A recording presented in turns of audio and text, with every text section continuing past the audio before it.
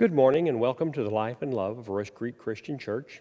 My name is Dan Davis. I'll be your serving elder today. Please go ahead and get your communion elements ready so that you can participate in communion with us later on in the service.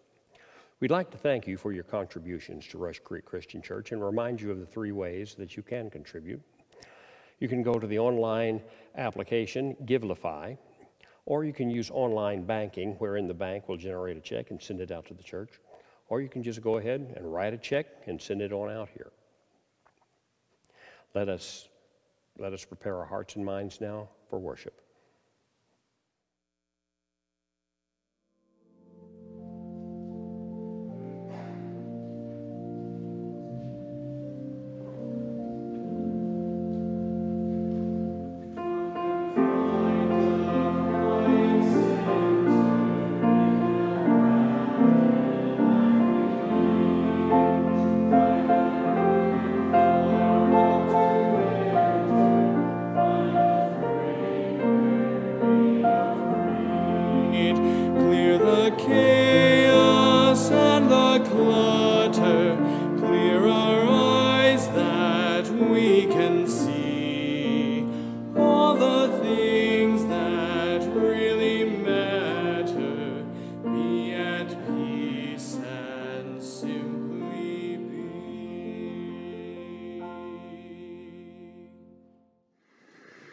Hi, it's Valeska. I'm here with our stuffed animal friends at my house for a children's sermon. We hope all of you are staying healthy. When I was a little girl, I really liked flashlights.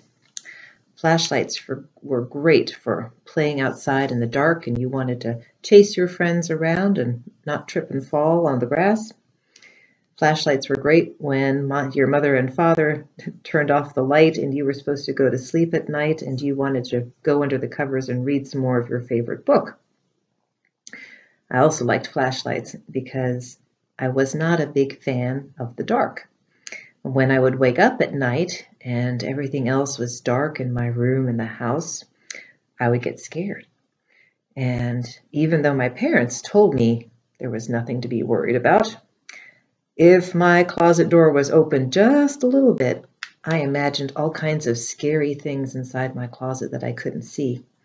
Or when the cars drove by outside the house, the shadows on the walls would move, and that just looked a little spooky to me. And on my bookcases, I couldn't see books. I only saw strange shapes. I wasn't sure what they were. So even though I probably knew I didn't need to be scared, I was. I would take out my flashlight and I would turn it on, and instantly I was reassured.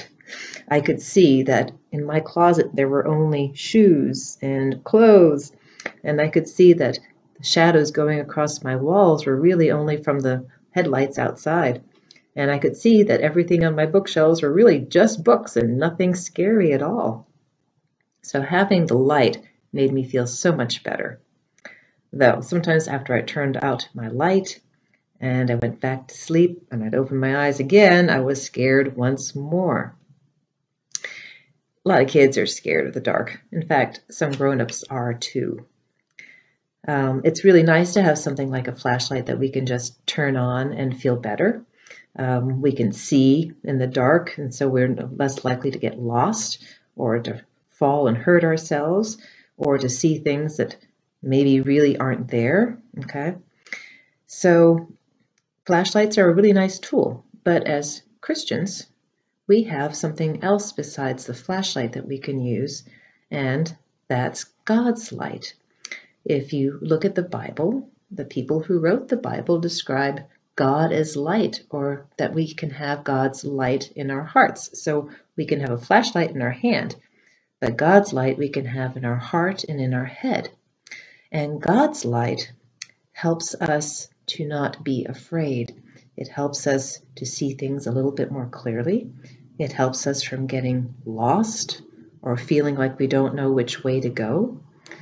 God's light can make us feel more connected and not alone. There are a lot of really nice things that God's light can do for us. And the way that you can find God's light is by prayer. When you pray, you're asking God for His help, and you're opening yourself up to God's light and His love and His guidance. And so by asking for that help, God can then give you that strength and that comfort to know that you're not in the dark and you're not by yourself, and you can feel better right away, just like turning on a flashlight. So the next time that you get worried or scared or you don't know what to do, think about God's light and ask for it to come into your heart. Let's finish with some prayer. Dear Lord, it is easy to get afraid and to feel like we are in the dark. Thank you for shining the light of your love on us to help us feel better, to see things more clearly, to feel less lost and more connected to you. We love you very much. Amen. Thank you.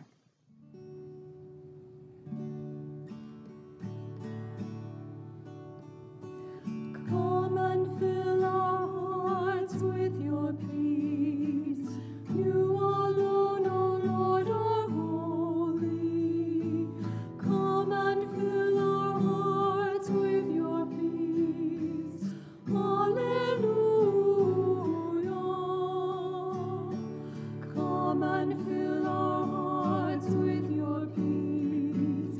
You alone, O Lord, are holy. Come and fill our hearts with your peace. Hallelujah.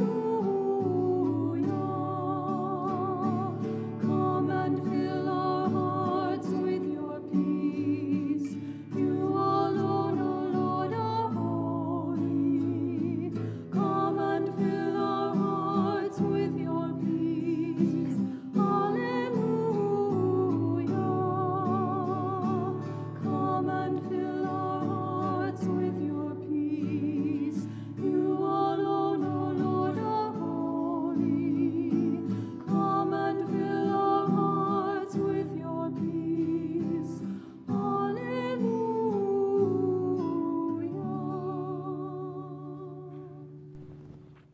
As we pray, we hold in our hearts several members of our congregation who have the virus.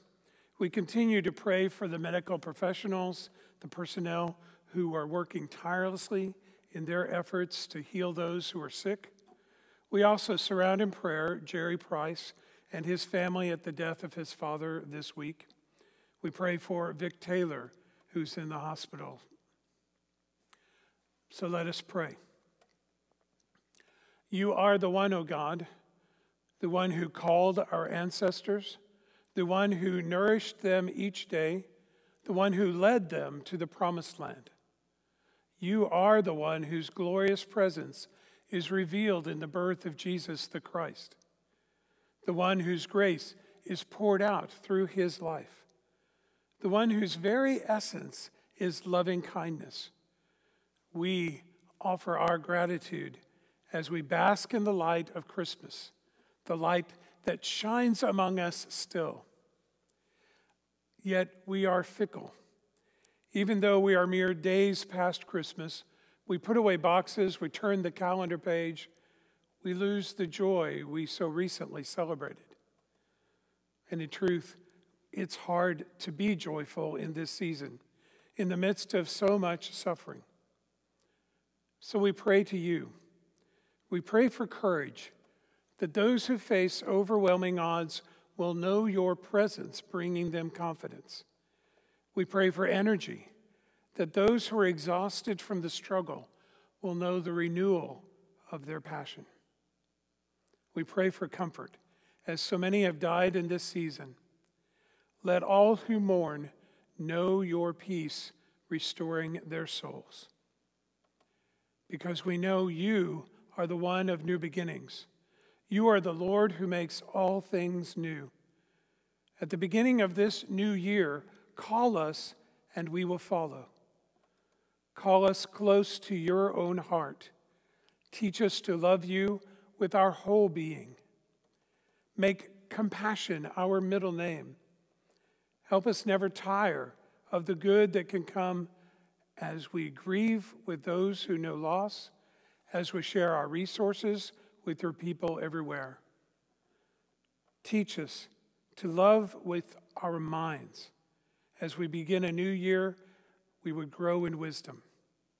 Help us seek the knowledge that will transform our world.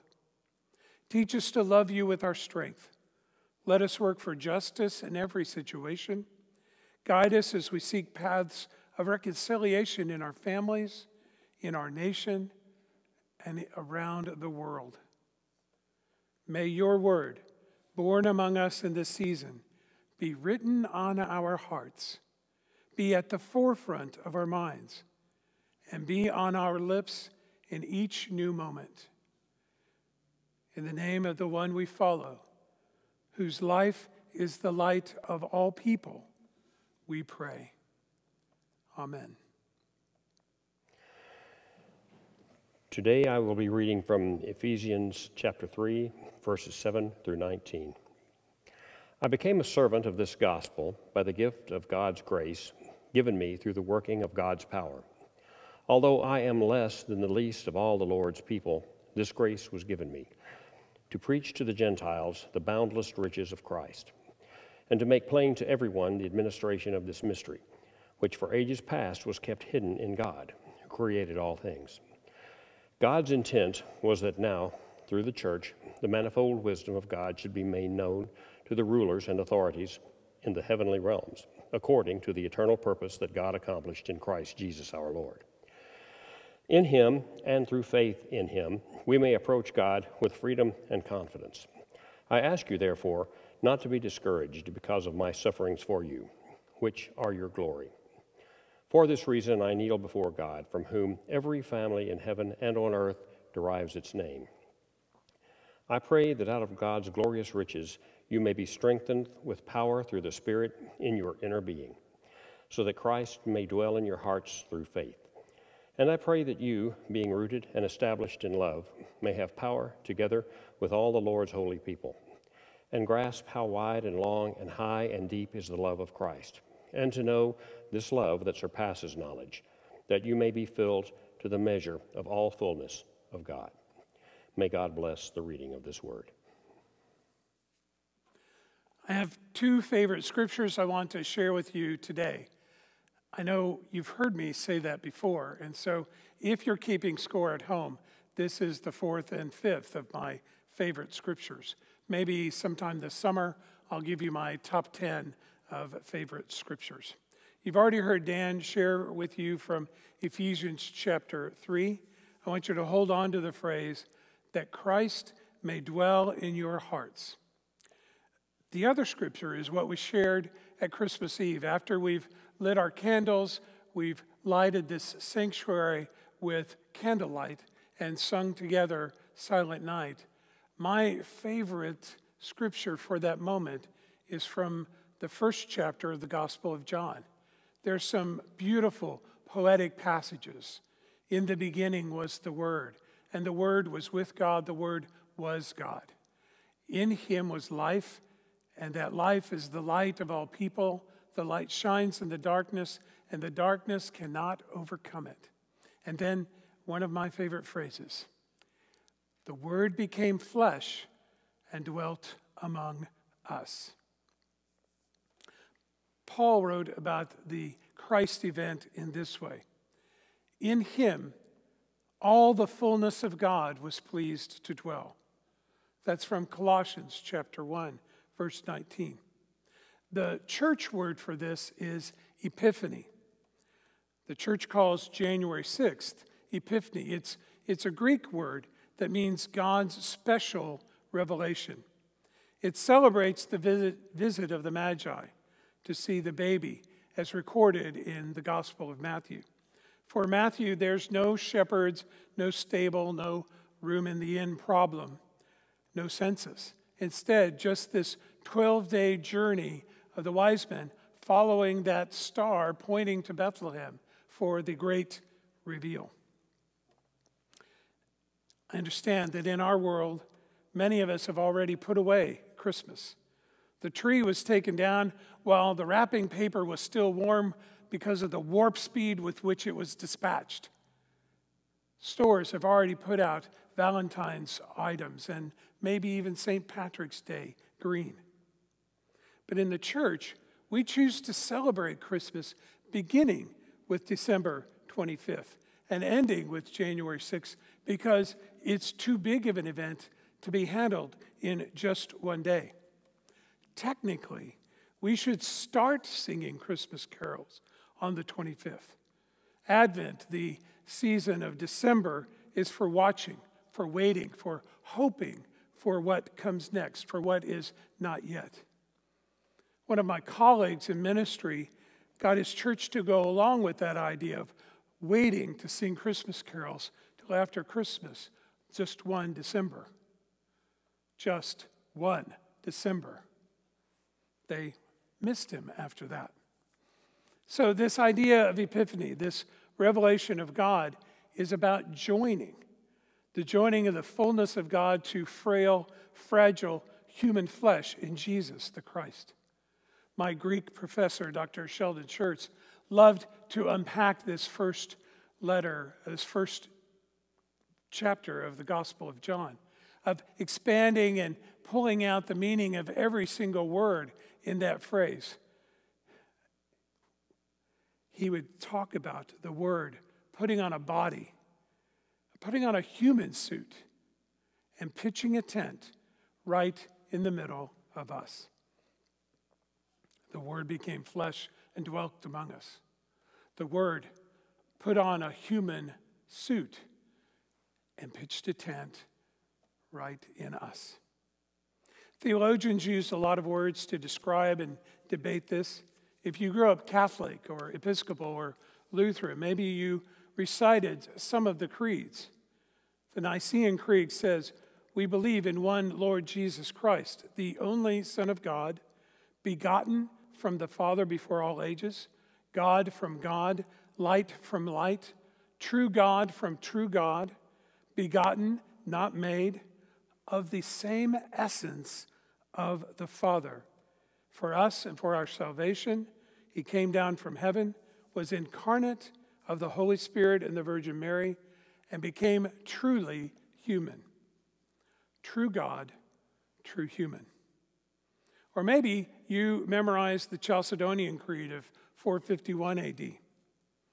We then, following the Holy Fathers, all with one consent, teach men to confess one and the same Son, our Lord Jesus Christ, the same perfect in Godhead and also perfect in manhood, truly God and truly man, consubstantial with the Godhead and consubstantial with us, to be acknowledged in two natures, inconfusedly, unchangeably, indivisibly, inseparably, the distinction of natures being by no means taken away by the union.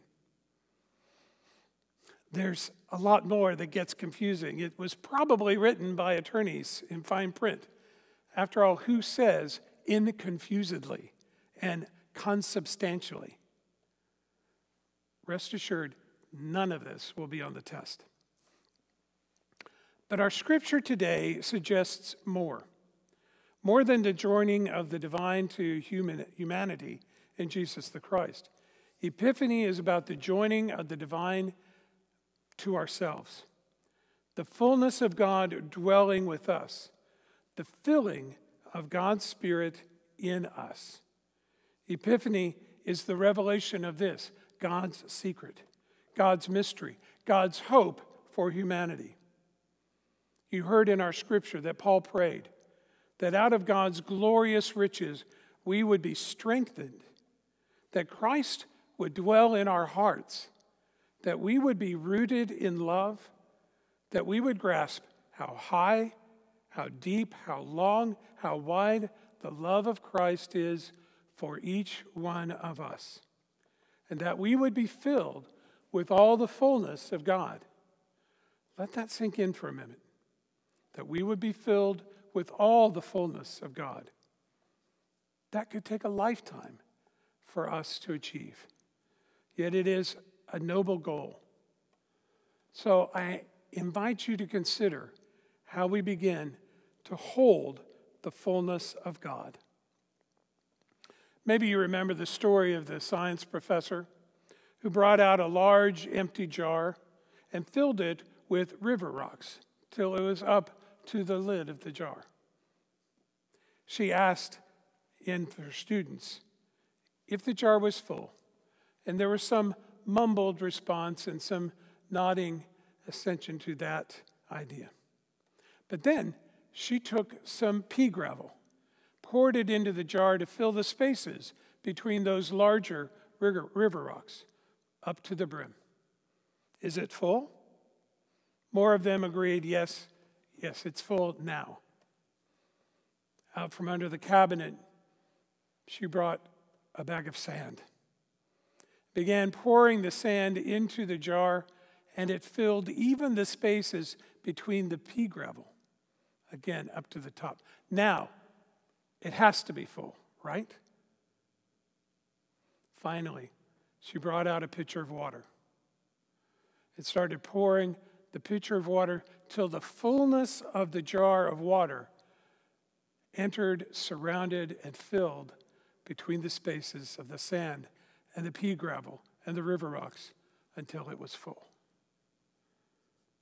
Is it too corny to think of the Spirit filling us, filling the spaces between the metaphorical rocks in our lives, filling the spaces between the spaces until we would overflow with the joy of God's grace in us? And if you remember a thing or two about geology, you remember what happens to rocks when river water flows over them. Just visit the Grand Canyon and imagine the Spirit of God flowing over the rough, rocky places of your soul and smoothing them, comforting you, bringing you back to wholeness, to holiness, as the love of God pitches a tent in you. So, if you're in the habit of making New Year's resolutions, I invite you to consider just a few. The first is simple. Commit to regular attendance in worship. already this year, you have perfect attendance by watching this video. But more than that, more than our praise to God, who enjoys our praise, but doesn't necessarily need it, showing up for worship is showing up for each other, is being together in worship, offering community and nurture and hope for our fellow Christians. When there are difficulties in our lives, coming to worship together is an important aspect of our healing and our sustenance as we make our way through. We are the body of Christ together in this place, and each one of us is valuable to the whole. So we show up for each other. And in addition to that, I invite you to think about making it a regular habit to do that on Sunday morning, as we used to do, as we will do not far into the future. To watch together, maybe text someone or call someone and agree to watch it at the same time. To make comments below this video so that others know of your presence, know of your encouragement. To share this on your social media platforms. Ask your grandkids. They'll help you do it. I know that that's a lot to ask. I mean, after all, who knew that video conferencing was going to be an important skill for our kindergartners? But it's something that we do to share the gospel with everyone around us, to watch and to share it with others. So the second resolution I invite you to make is, I think, more important than the first. It's for you to wake up and to say each morning, in me, the fullness of God is pleased to dwell. Think about that. On your mirror, on your refrigerator, on the dashboard of your car. In me, the fullness of God is pleased to dwell. In fact, say it with me, wherever you are. In me, the fullness of God is pleased to dwell. Couldn't that change your day? Couldn't that change your life? To say that the possibilities are endless. Paul wrote that our lives, our bodies, our souls are temples for God's Spirit. It's good motivation to remind us to do honorable things with our bodies and our lives, to avoid temptation, to live a more godly life. You might think that this is too proud of a thing to do, but I remind you to loop back to the beginning of our passage, where Paul writes about being a humble servant, humbly approaching the throne of God and recognizing that God pours into our hearts the forgiving Spirit, that in me, the fullness of God is pleased to dwell. And then lastly, I invite you to do something about it, which is really saying commit to doing one thing for someone else, to pray about the needs of our world and discern where God is calling you, and then following Christ into that particular ministry. What does it mean to be filled with the fullness of God? Our lives are not canning jars to be sealed and put on a shelf for winter.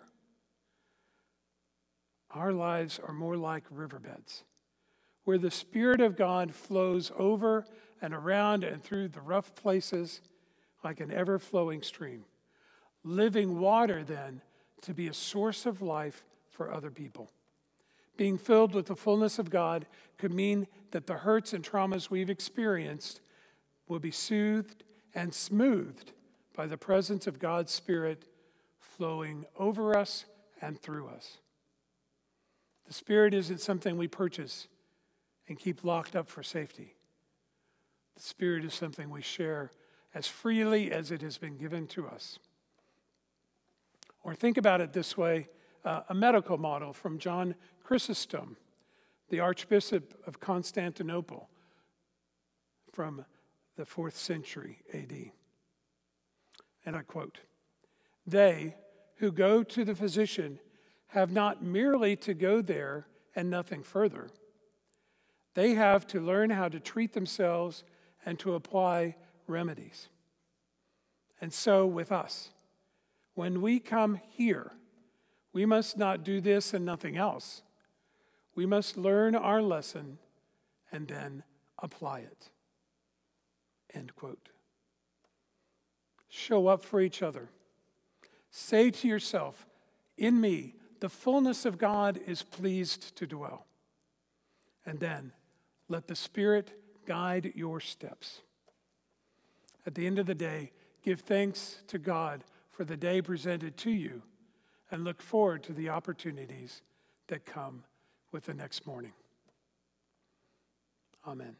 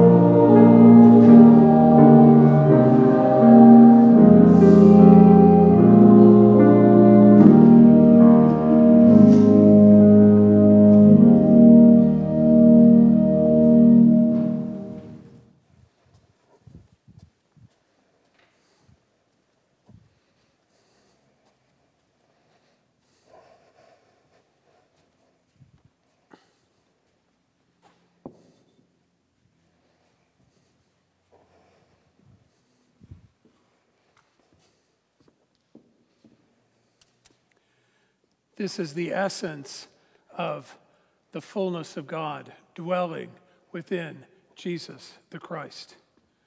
We know that on the night when he was betrayed, he took bread. He blessed it and he broke it.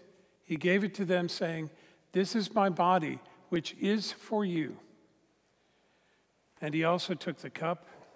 He gave thanks and he gave it to them and he said, "This is the cup of the covenant, the new covenant in my blood, which is poured out for many, poured out for the forgiveness of sins. Take this and drink of it, all of you, in remembrance of me." May we share these elements representing Christ's body and blood given to us.